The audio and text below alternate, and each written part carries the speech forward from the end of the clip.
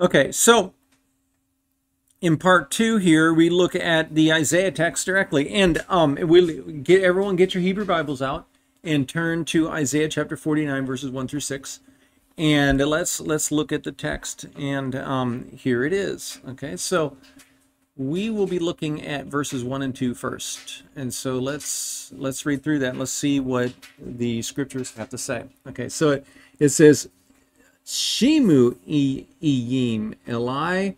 V'hakshivu le'umim merachok.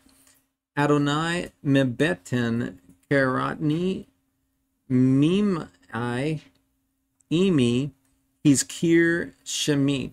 Okay, listen, O islands, unto me. That is Shimu iyim Eli, right? Listened, islands, unto me, and hear, people from afar, right? Hakshivu le'umim merachok. Okay. And the Lord has called me from the womb, from the bowels of my mother, he hath made mention of my name. Okay. And then in verse 2, it says, Vayasem pi kecherev chada betzel yado. Hechbiani vaysimeni Lechetz beror beashpato histirani. Okay, and he made my mouth like a sharp sword in the shadow of his hand. He hid me and made me a polished shaft that a staff, a polished staff that in his quiver he has hid me. Okay, so in the Hebrew text on verses 1 and 2, I thought that there were several interesting features. Okay, and the first was that this shimu imi or iyim, shimu iyim, and it says here peoples, right? Or here sorry, here islands. Okay, and I don't did I say people before? Islands. Iyim means islands in the plural form. Okay, and the King James translates as coastlands. Okay, so the word iyim refers to islands or coastlands, and the significance of this is that it emphasizes this message that reaches not just the people of Israel, but also to distant nations. You know, this idea of islands that are far off, because Israel has no islands, right?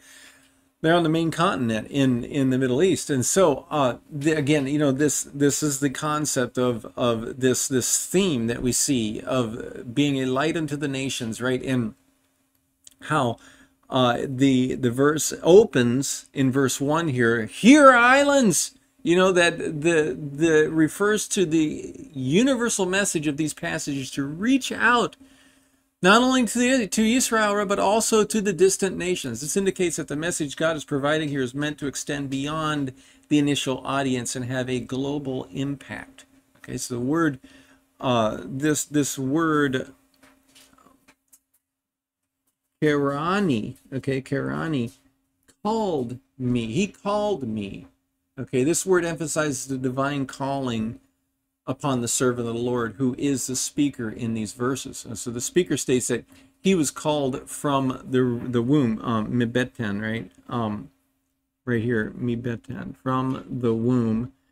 And that further emphasizes that from the moment he was born, there was a unique purpose and a divine appointment on the life of this person, right? And this servant, right? And this verse signifies that the Messiah was called from the womb, even before he was in Mary's womb, right? In the womb. And we know because this prophetic message is way before Yeshua came, right? And so this is the idea that God has a plan, right? And the verse signifies that the Messiah was called, right? And that God had a plan, and this was fulfilled then in Luke chapter 1, verse 31, where the Lord, through the angel Gabriel, declared the name Yeshua before the conception in Mary's womb. Okay, and now in verse 2, we see the word cell, which means shadow, but cell, in the shadow, right, of his hand, right?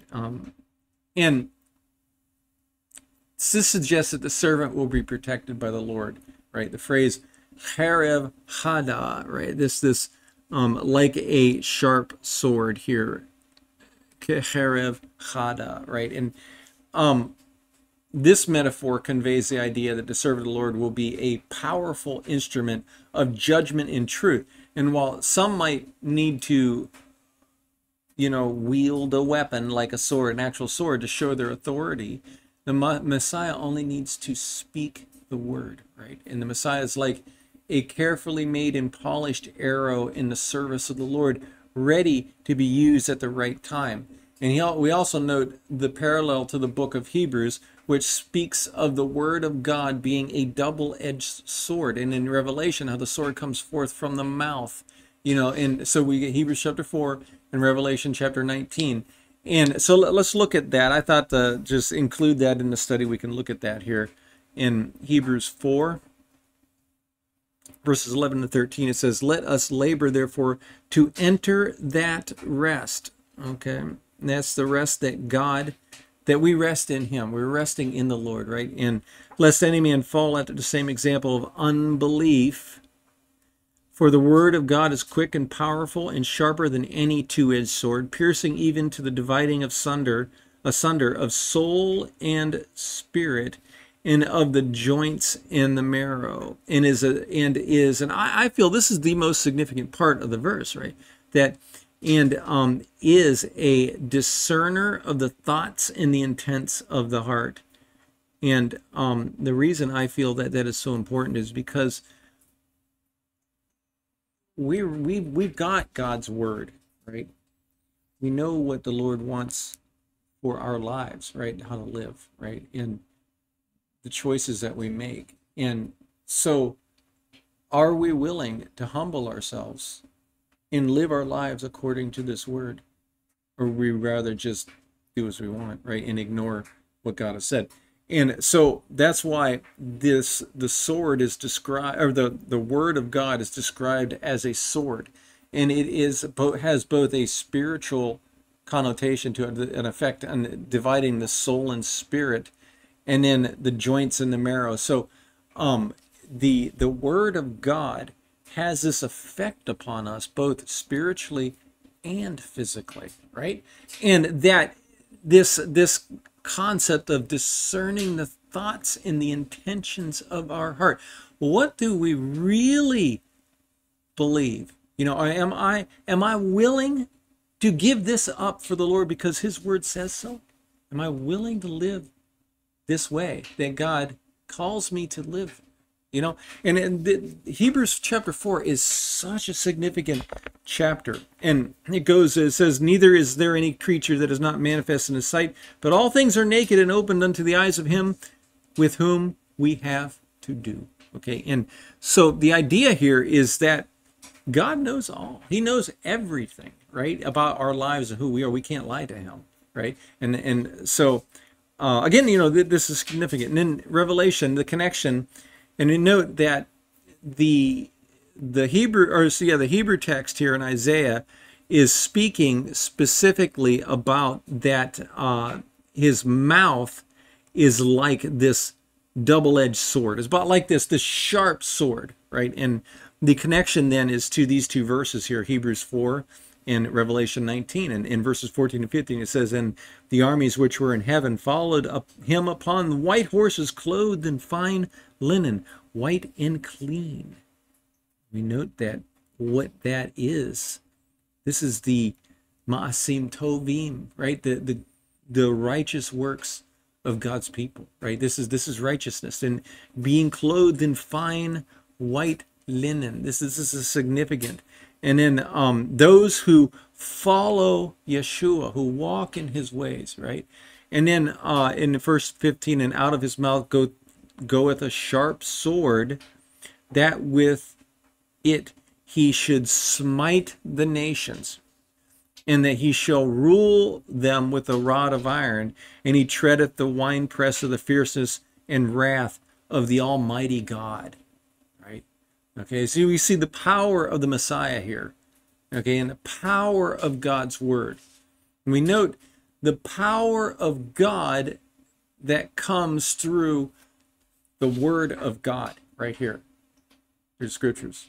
You know, the author of the book of Hebrews makes it clear that the word of God discerns the intention of the heart by reason of whether we are willing to submit our lives to the Lord according to his word. And this is why the word of God is called a double-edged sword, capable of piercing soul and spirit, joint and marrow, because of how a person responds to God's word.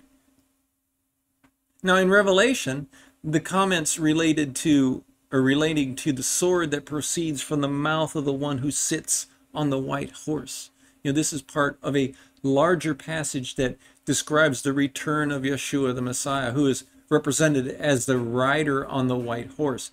The sharp sword that comes out of his mouth symbolizes the word of God, right? Which is powerful and authoritative, capable of striking the nations. You know, the word of God is powerful. And the reference to the ruling with a rod of iron signifies the Messiah's reign, where he will execute judgment and establish justice, just like what we see going on here in Isaiah. And this verse serves as a reminder of the power of God's word and the ultimate authority of Yeshua, the Messiah. Now, in the New Testament, there are parallels to these verses from Isaiah here.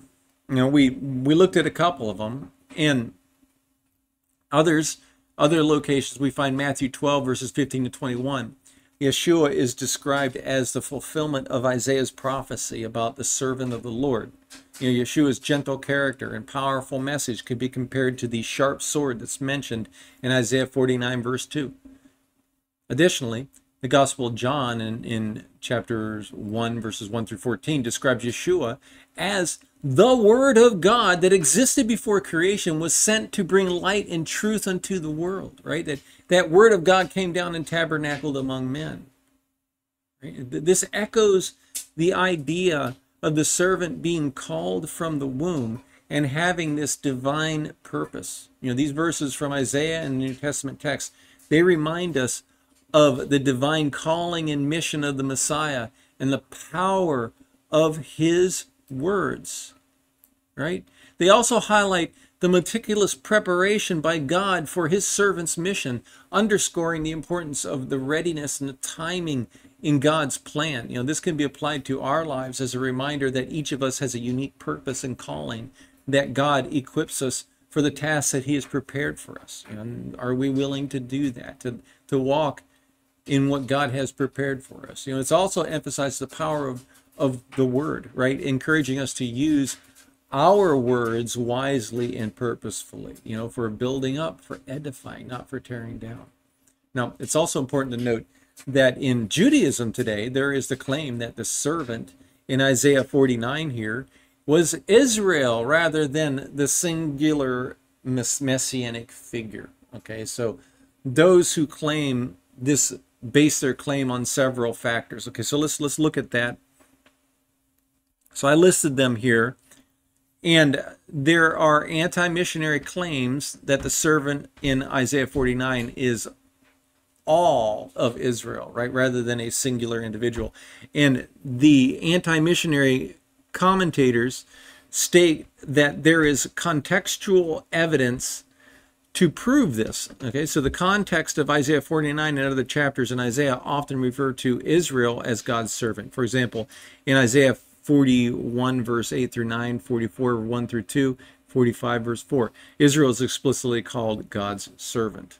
Okay, and the anti-missionary commentators also point out they point to grammatical evidence, saying in Isaiah 49:3, the phrase "You are my servant Israel" can be read as a predicative, meaning that you are my servant, you are Israel.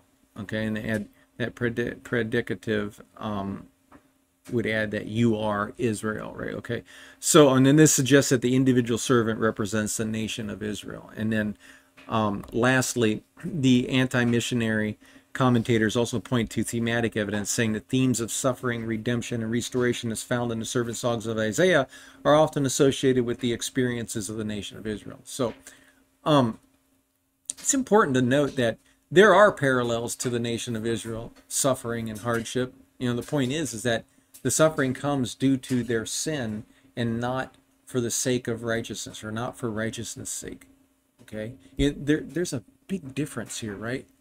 And in addition to this, we look at Isaiah 49 verses 1 through 2, and there are so many personal pronouns here that speak of the weapon of the servant being his mouth and the word of God. Okay, so the point is that the servant will not accomplish his goals by military might, but by the word of God, right? And we note that the anti-missionaries are looking for military might. Okay, and we see how the word of God can both break down and build up. And according to Isaiah 49, this servant would have the power of God's word to accomplish his mission. And we note that the anti-missionary approach is taking this broader perspective from Isaiah, like the various times Isaiah is mentioned in the themes, or Israel is mentioned in the themes. Okay, that's an example. They take this broader perspective in Isaiah as proof that the servant is Israel. The point is that when we narrow this down and we look at this a little closer, it becomes we look exactly at who the servant is that is being called and what his mission is. Okay, it becomes apparent that the interpretation of the servant is not all of Israel.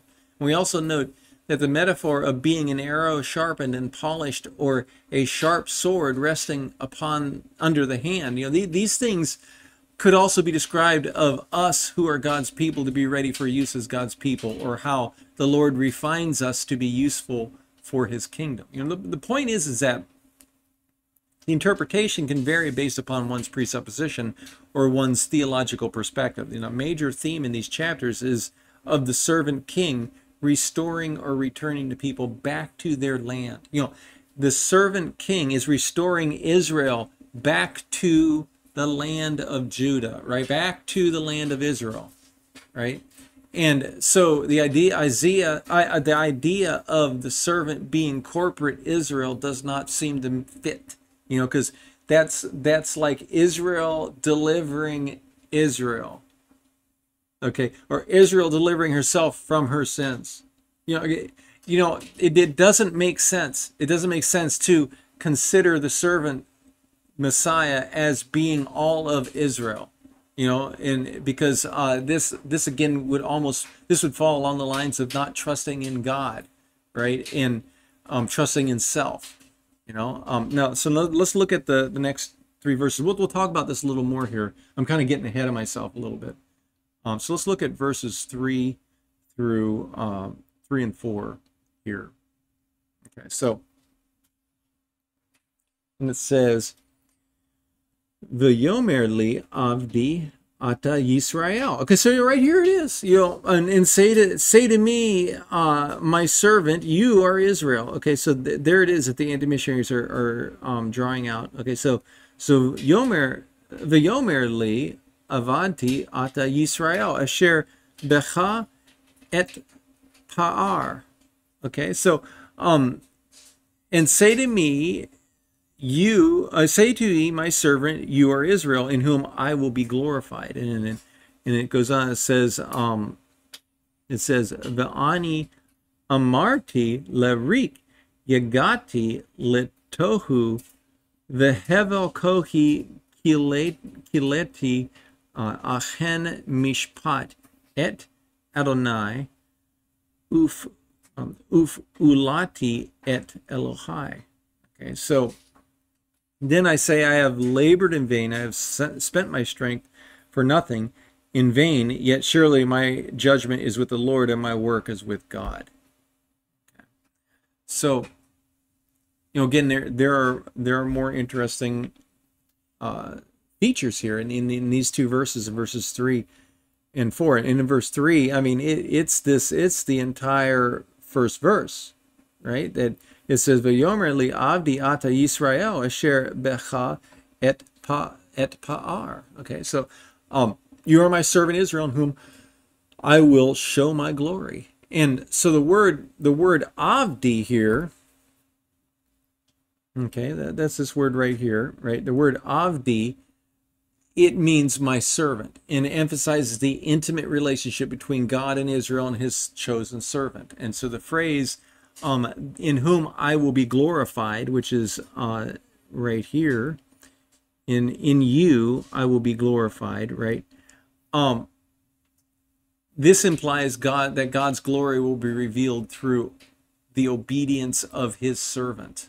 Okay, because, right, to be glorified, how do we give glory to God? We obey his word. You know, when we obey his commandments, we live our lives according to his word, we bear the testimonies of God, we bring glory to him according to his word, right?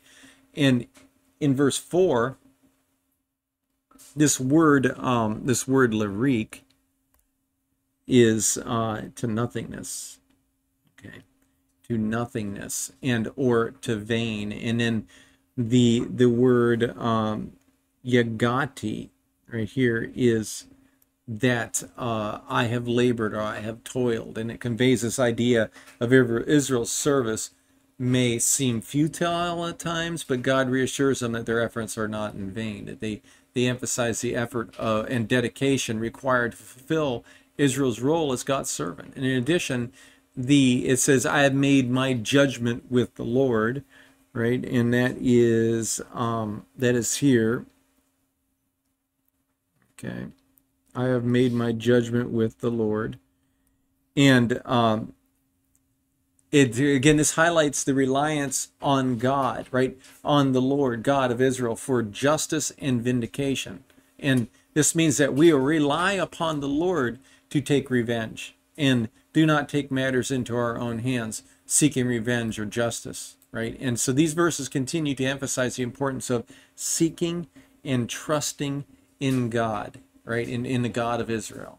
And again, you know, we note that this verse, in verse 3 specifically, is a key verse that is used by the anti-missionaries in their claim that the servant is a reference to Israel and not an individual. And so this is indicated by this phrase here where it says, Ata Yisrael, you know, you are Israel, right? Okay, so here in Isaiah 49 verse 3, the servant is referred to as Israel. You know, it's something to note that while performing biblical exegesis on Isaiah 49, it's important to take into consideration the context of these chapters. What exactly is being said in the surrounding text, and what exactly is being said in Isaiah 49 all together, right? In itself, you know, the language, the structure, how the servant of the Lord is being referred to, you know, etc. So the reason is that when we do this, the name of Israel is used here not to denote the nation, but to represent the ideal that the nation was meant to embody, right? The servant king Messiah, from this perspective, is the perfect realization of this ideal. And in terms of the Hebrew language, this phrase where it says, yet surely my judgment is with the Lord, my work is with God. Okay, so that's you know, my judgment is with the Lord and my work with God, right? And this reflects a deep sense of trust and faith in the God of Israel, even in the face of apparent failure or fruitless labor. You know, the term Yisrael is not used as a name here. You know, it's not used as a name here as it is a parallel of the term servant. You know, and you got Avdi, right? Avdi, servant. Okay, and we note how the Hebrew text is written. It says here that say to me, my servant, you Israel. Okay, so and then it goes on and it says that in you I will be glorified, right? So the emphasis here is on the function of the servant. The servant will function as Israel to glorify the Lord God of Israel. We note that this is that it was through Israel that all of the nations would come to know the God of Israel, right? Because if it wasn't for Israel, we wouldn't know the God of Israel. We wouldn't know the Lord God, the Creator. You know, that's where we get the scriptures from. And the question then is, how can Yisrael here. How can Israel? How can we understand this? You know, how can a nation that has been blinded through idolatry, who is rebellious, going to be exiled, according to Isaiah here, show anyone the way to God? Right? You know, when you think about that, you know, again, this is a significant dilemma that the servant has come to solve. You know, the servant that is being spoken of here. You know, the servant that is being described here will be to the world and to Israel what the nation itself has been unable to do. You know, the emphasis is on the function of the servant, along with the surrounding emphasis on the singularity of the servant as an individual. And this must be considered, right? And rather than God destroying Israel, he brings his Messiah to lead and to guide Israel back to the Creator God, into his holy and righteous ways. Okay, and so the surrounding passage suggests an individuality which helps to interpret the meaning of Isaiah 49:3. And again, you know, you think about this for a second, because when we consider this question on how can a nation that has been blinded through idolatry and rebellious, that is being exiled due to these sins, right? How can this nation deliver itself, right? And it's because God is calling a servant, a singular servant, a servant king Messiah, to deliver Israel, right? And because it's not Israel delivering Israel, it is the servant king Messiah delivering Israel. And so this makes more sense theologically, and it makes more sense based on the context of all of these scriptures. Now, when we look at the New Testament text regarding these scriptures, you know, there are a few parallels. And so let's look at those here. And we see here themes in the New Testament that parallel verses 3 and 4. Okay, so first is in Matthew 12, verses 17 to 21. This passage quotes Isaiah 42, verse 1 through 4, which contains similar themes of the servant of the Lord being chosen in bringing justice. And then in Acts 13, verses 46 to 47, Paul and Barnabas declare that they must first preach the gospel to the Jews, fulfilling the mission of being a light to the nations that's mentioned in Isaiah 49, verse 6. And then in Philippians chapter 2, verses 13 to 15, this passage encourages believers to work out their salvation, emphasizing the importance of obedient service to God, just as Isaiah 49, verses 3 through 4 emphasizes Israel's role as God's servant. And in Revelation chapter 1, verse 5 through 6, these verses declare Yeshua as the faithful witness, the firstborn from the dead, the ruler of the kings of the earth. Okay, so this parallels the idea of Israel being chosen as God's servant and being a light to the nations, right? In Isaiah 49, verses 3 through 4. So, in addition to these things, the idea of a servant who glorifies God through his actions can be seen in passages such as John chapter 13, verses 31 to 32, and John 17, verses 1 to 54. And so these passages reflect the theme of glorifying God through service and obedience, which is a key aspect of a faithful servant, right? And in conclusion, the interpretation and application of these scriptures can vary, but generally emphasize the importance of faithfulness and service and the glorification of God, right? Even in the face of adversity. So these themes are not only relevant in the context of the scriptures, but also in our daily lives. They encourage us to remain faithful and committed to our values and beliefs, even when faced with challenges or setbacks.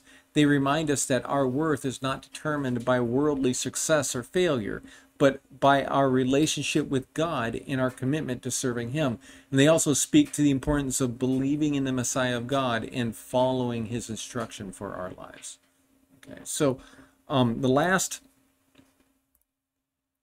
two verses here, we're going to look at our verses 5 and 6.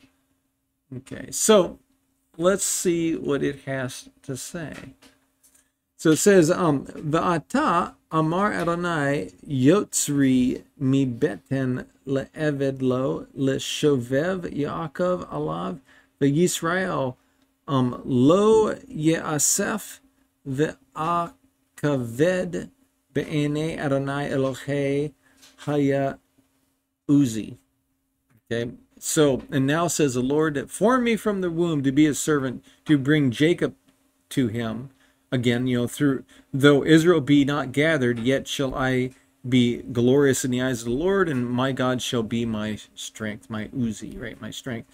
And then in verse 6, it says, Veyomer nakel mihot mi yota li eved lehakim et shivtai Yaakov untzrei Yisrael lechashiv untaticha leor goyim lihyot Yeshuati ad katse haaretz. Okay, so, and he said, is it a light thing that you be my servant to raise up the tribes of Israel and to restore the preserved of Israel? I will also give you as a light to the Gentiles, and you may be my salvation unto the ends of the earth.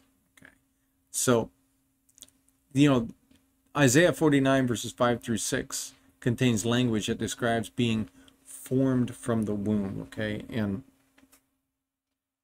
that is Yotzri Mebetan. You formed me from the womb, right? And we note that God's making a statement, and it says here, and now said the Lord, that formed me from the womb. Okay, and God is making this statement indicating that the Lord God has a plan, and that he formed the Messiah in the womb for a purpose, right, to deliver Israel and to be a light unto the world. And in the biblical text, there are two prophets in the Bible who specifically mention being formed from the womb. Okay, so I thought that was an interesting thing. I had just had a thought. It's like, well, how many people speak of being formed from the womb? Okay, and so I did a search, and I found that there were two. Okay, and Isaiah and Jeremiah, right? The prophet Jeremiah and Isaiah. Okay, so in Jeremiah chapter 1, verse 5, God says to Jeremiah, before I formed you in the womb, I knew you. Before you were born, I set you apart. I appointed you as a prophet to the nations. That's heavy, right? That's significant. So this verse emphasizes God's foreknowledge and purpose in Jeremiah's life, even before he was born. Okay, and then in Isaiah 49 verse 5, our verse, Isaiah is spoken of as being formed in the womb to be God's servant, or as the servant king, right? Being God's servant. And this verse highlights God's sovereignty and plan in the servant Messiah's life from the very beginning. Not Isaiah wasn't the servant king, it is this one that is being promised, right?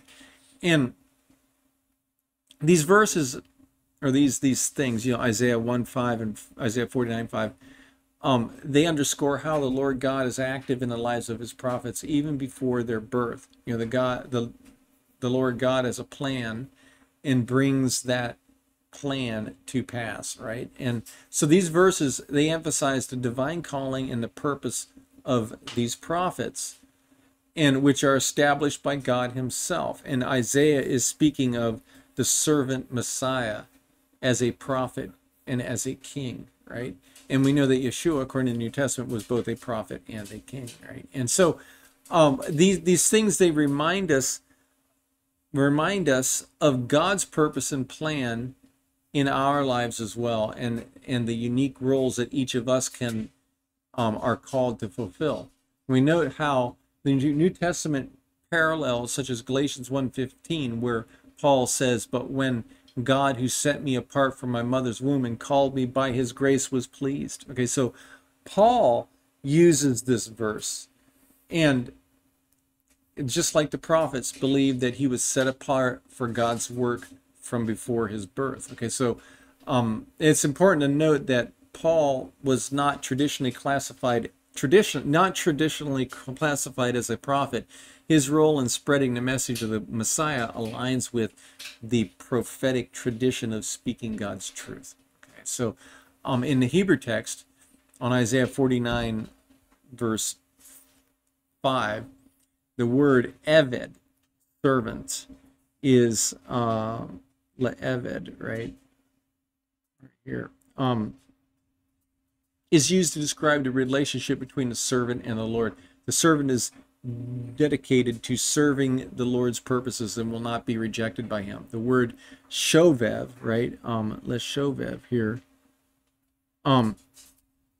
This word means to turn back or to restore, and it implies that the servant's mission is to bring the people of Israel back, right, to their covenant relationship with God in both faith and faithfulness. And again, you see here Yaakov mentioned, Jacob, right?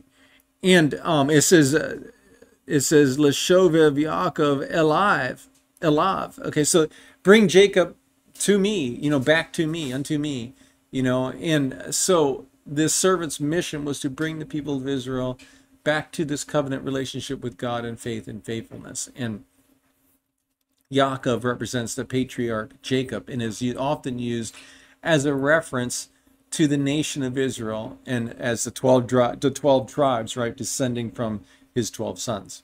And we note also then Yisrael is mentioned, right here, so Israel's mentioned again and used interchangeably with Yaakov, right, to make the distinction that the prophetic word is to the nation or to the physical land, right? God restoring his people back to the land of promise, right?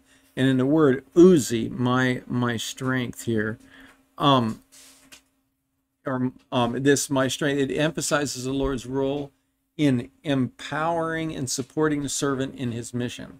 The word light or speaks to like or goyim, for a light unto the nations, right? The word light speaks to the servant being called to be a light to the nations, meaning that this mission is not only to restore Israel, but also to bring salvation and knowledge of God to the Gentiles, so those who do not know the Lord, right?